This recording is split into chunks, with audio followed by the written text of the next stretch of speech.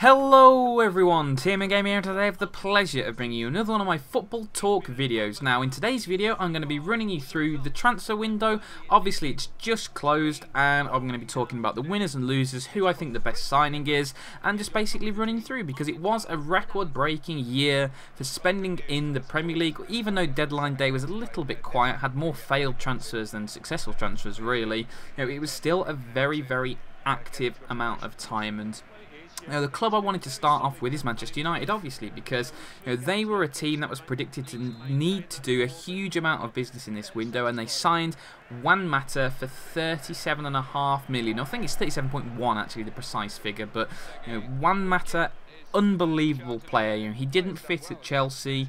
Mourinho would obviously prefers Oscar as his number 10, building his team around him for his work rate and his defensive attributes as well as his attacking flair. And Mata didn't really fit in the style that Mourinho wanted to play, but there's no doubt he's an absolutely world-class player. He won Chelsea Player of the Year 2 years in a row, which is pretty fantastic, really. So very good signing for Manchester United. The question I have is whether he'll fit in, into the sort of style that they play at the moment. Because basically they play, with out-and-out wide players, and they have Van Persie and Rooney, with Rooney a little bit deeper, and that's sort of the role that Mata likes to play. So it's going to be interesting to see where he fits into that team, but there's no doubt that he's a very good player, and I think it's a step in the right direction for Manchester United. So that was obviously the biggest transfer of the window, definitely, and a very useful one at that. But I think the club has done really smart business. It's actually Hull City. Hull City have done a really smart amount of business because they've been very tight at the back. And when you've got players like Tom Huddleston and Jake Livermore in midfield, there we go, get his name out, Jake Livermore. When you've got those two in midfield, you're always going to be pretty solid. But they've struggled to score goals. Danny Graham hasn't been successful at all, and he's now fallen down the pecking order with the signings of Shane Long and Nikita Jelavic. And Nikita Jelavic really did fall out of favour at Everton for, I don't really understand why, to be honest. Obviously, they've got Lukaku this season, but under David Moyes last season and the last 6 months of the season before that, he really began to get left out. He started to play Anichebe more, or just play players slightly out of position to compensate, and Jelavic didn't get a look in. I found that a little bit surprising because when he first came to the club, he was really in form. He scored a lot of important goals, and I think that's a very good signing. And Shane Long, again, great player to have in a lower mid-table or a relegation threatened side in the Premier League because of his work rate. He will run and chase lost causes all day for you, and he can make something happen from nothing. Scored 2 tremendous goals for West Brom against Aston Villa earlier in the season. I think they're 2 very good signings for Hull City, strengthening the area. Really, they needed to strengthen the most there. Very good window for them. I actually think it was a pretty good window for Aston Villa as well, which is a little bit surprising to say that, because Aston Villa didn't actually make any permanent signings. There's only 2 signings made: Ryan Bertrand and Grant Holt. And a lot of people were a little bit concerned about the window starting off, but for me, I think it's a pretty solid window. Ryan Bertrand is a fantastic player. Antonio Luna's been a little bit dodgy at left back, and Joe Bennett hasn't had a look in much at all this season after a slightly uncertain second half of last season. So I think getting Ryan Bertrand in on loan to play at left back was a really good acquisition. And getting Grant Holt in as well, an experienced player. Obviously Paul Lambert knows him inside and out from his time at Norwich City. Will he begin to show in the Premier League? I don't know, but he's definitely someone good to have around the changing room. A slightly more experienced player. We've got so many players in their early 20s or even late teens, so having someone in their 30s just to get a little bit of experience across, it will be useful. And hopefully he'll start to help out some of our younger strikers as well. Players like Helenius, who we really haven't seen much of this season, and what a shocking miss that was from Lucas Podolski. It's a little bit of a side there, but I'm quite pleased with that window. Would have been nice to see some action on deadline day, but 2 very good additions, I think, to the side. Probably the team to talk about next is Chelsea, because they were one of the most active in deadline day, and they were one of the most active in the window in general. Obviously, the first major signing they made was Nemanja Matic, and I talked about him briefly in a video before, but I'll mention him again now. This is an ideal signing for Chelsea. It's the sort of player they've lacked for a while.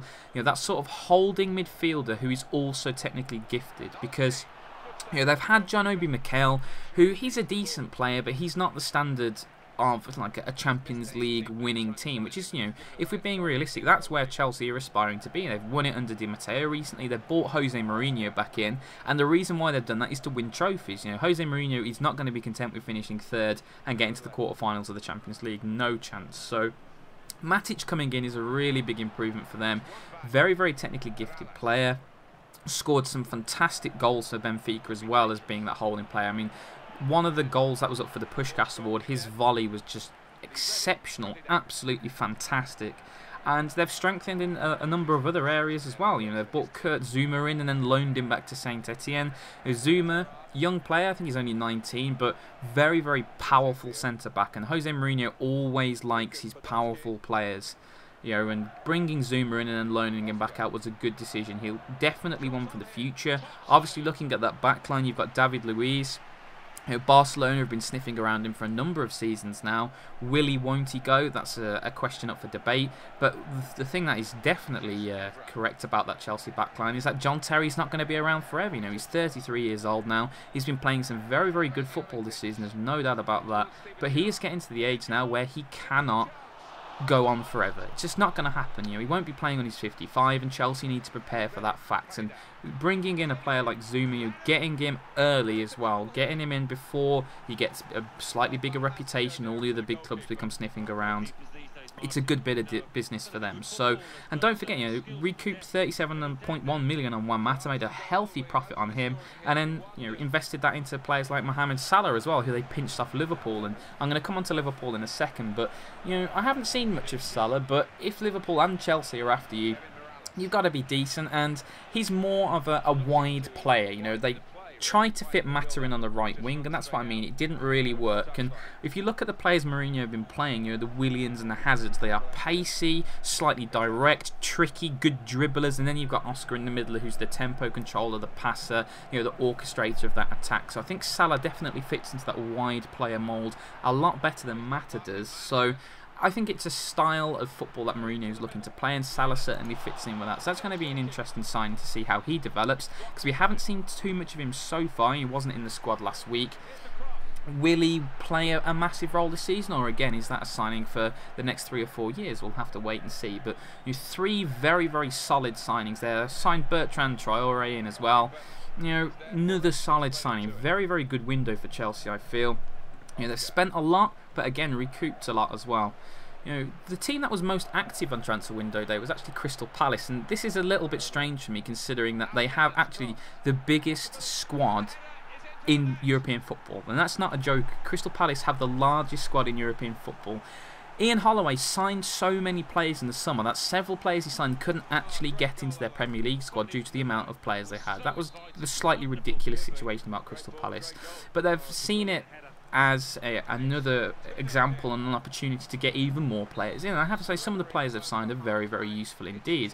You know, if you look at Joe Ledley, Tom Ince, Scott Dann, Wayne Hennessy and Jason Punchin, they're not, you know, top half players, but they're solid Premier League players, no doubt about that. So it shows again that Crystal Palace have the ambition to stay in the Premier League this season, and that's the thing. A lot of lower table sides have strengthened in this window, and I think they're very, very good signings, because, you know, Palace have leaked goals from all over the place this window, and this season, sorry. So having Scott Dann and Wayne Hennessy brought in to hopefully strengthen that backline, and have someone like Joe Ledley in midfield, someone slightly more dynamic, because, you know, I like Mili Jedinak in midfield for Crystal Palace, but he's not going to win you many games on his own. So having someone alongside him like a Ledley, a little bit more technically gifted, will hopefully help them out. And again, Tom Ince, one of the most talented young players in the country.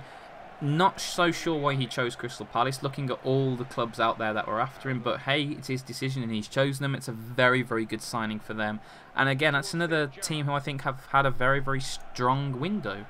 Unfortunately, there have been several teams that haven't had a particularly strong window, and the first team to talk about is Liverpool. Now, Liverpool have had a great season so far, there's no doubt about that. I still tip them to make top 4. They've got arguably the best striker in the world at the moment in Luis Suarez, and arguably the best strike partnership in the country with Suarez and Daniel Sturridge. So it would have been nice for them to add another player, because the way they've sort of been playing this season is with Jordan Henderson sort of on a wide right role, and just a general hodgepodge of players. Obviously Suarez drifts around, but they don't really have a very set formation. It would have been nice to see them add a wide player, and obviously they were going after Yevhen Konoplyanka and Mohamed Salah, who got pinched by Chelsea, but they didn't manage to tie up that deal on deadline day, even though Konoplyanka had come out and said he was really looking forward to it, and Ian Ayre, I can't remember his official job title, but the guy who goes out and makes the transfers happen, Ian Ayre at Liverpool, flew out to try and get this deal done. Apparently, the chairman of Dnipro refused to sign the papers, authorising the transfer. That's the rumour anyway. So they're going to be very, very disappointed about that. Not strengthening the side when a lot of their top 4 rivals have strengthened hugely. That's a massive deal for them. I think they're going to be pretty disappointed about that. It's one of those deals where you just wanted to see it happen because they'd obviously missed out on Salah, then they'd transferred all their energies to Konoplyanka, and it just would have been a good statement of intent from Liverpool to go, right, we've got this player in, he's the guy we're interested in, we've got him. Alas, that didn't happen for Liverpool, and so they've got to be pretty disappointed with that, and I actually think they're the team that's had the worst transfer window this year. Very, very disappointing for them. Would have been nice to see some players signed, but just moving on to a few other teams before I run out of time. Another team I wanted to talk about is West Bromwich Albion, because West Brom were a team that really needed a few signings in this window, I think, because they'd struggled a little bit this season. Obviously, they'd sacked their manager, Steve Clarke, and the new manager, Pepe Mel, had come in time to try and get something to happen in this transfer window, and it hasn't happened at all for them. They've let go of Shane Long, which, he's been a bit hit and miss the baggies, but like I mentioned, he's a sort of player that you need in these situations. He will always battle for you. Got rid of him, and they haven't really signed anyone to replace him. I don't think they've signed anyone, in fact, not even the loan signings, so it's a little bit disappointing from their point of view. I mean, obviously, being an Aston Villa fan, I paid pretty close attention to the Villa-West Brom game, and you have to say the defending from West Brom was awful. Really was awful. And if you look at the goal scoring, they scored one absolute belter from Chris Brunt, a world-class goal. Then the other goal they scored from Yusuf Malumbu was just an atrocious defensive mistake. And then, they missed a host of chances. Diego Lugano was just clown-like at the back. He really was atrociously bad. And, he missed a key chance upfield as well with the header he missed to put West Brom, firmly back in that game when he shanked it wide. West Brom were definitely a team that needed strengthening. And now this new manager's come in. He's left with a bunch of players that aren't his own. He's seen a key player leave, and you've got to be fearful if you're a West Brom fan at the moment because they're not playing particularly well. Pepe Mel, will he have the same effect that Gus Poyet is having at Sunderland? We'll have to wait and see. But it would have been nice for them to see a few more players bought in. And for me now, seeing Crystal Palace strengthen, and Cardiff strengthen, and Hull strengthen, and Villa strengthen, and even Fulham spending 12 million on Kostas Mitroglou, which is a huge amount of money for a team like Fulham to spend. So you've had all of their sort of lower mid-table to relegation threatened rivals invest a lot of money and sign a lot of new players.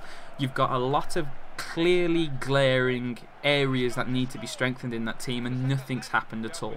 And that's got to be a very, very worrying situation if you're a West Brom fan. And I put probably West Brom and Liverpool as the two teams who've had the worst window in my opinion, and probably put teams like Crystal Palace and Chelsea as the two teams that have had the best window, because West Brom and Liverpool haven't signed any players, and for completely different reasons. That's a huge problem for them.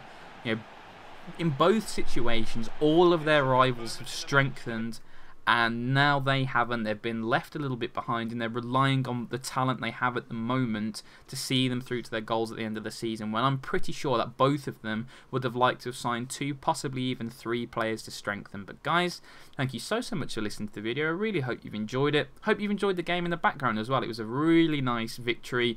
Forced the guy to rage quit at the end. Very, very nice 4-0 win. But once again, thank you so much for watching, and as always, have a great day.